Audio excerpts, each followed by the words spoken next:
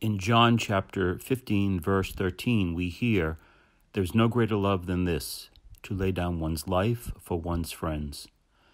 That is what every single veteran who has ever served our country has in common, her or his willingness to lay down her or his life for us.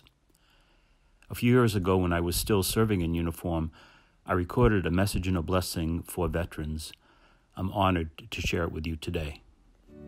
My friends, I'm Father Richard Erikson from the Archdiocese of Boston and the Archdiocese of the Military Service, and I'm joining the folks at Catholic Television in wishing you a very blessed Veterans Day. In 2004, I was deployed in Balad, Iraq, and my sister from Newburyport sent me a clipping from the local newspaper. It was of a parade in Newburyport, and the children were carrying a banner that said, "Home of the free because of the brave." And that message spoke to me in Iraq of people back home praying for me and encouraging me and understanding that our troops were deployed for a reason, and that is for freedom of our country. And they were deployed with great courage and great bravery. And so on this Veterans Day, we pause to think of the service and sacrifice of our veterans throughout the ages, to thank God for their sacrifice, for their service.